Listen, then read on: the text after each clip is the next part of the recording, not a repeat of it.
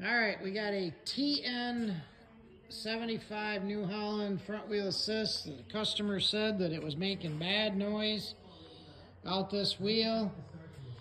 And as you can see by all the damage that was done inside there, it's missing the bearing. And then we have the outer hub here where the bearing has came apart. It's tore that up bad.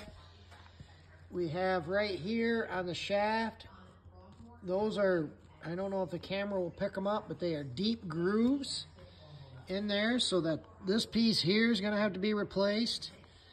And then you've got this hub here where the seal rides. Now come here, get up here.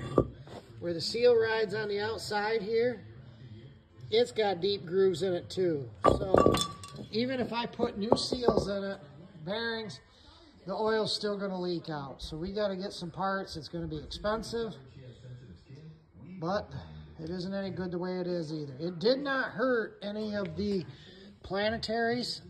I spun them. They're not hurt. They just need to be cleaned up. So hopefully we can get away with it, but it's still not going to be a cheap fix.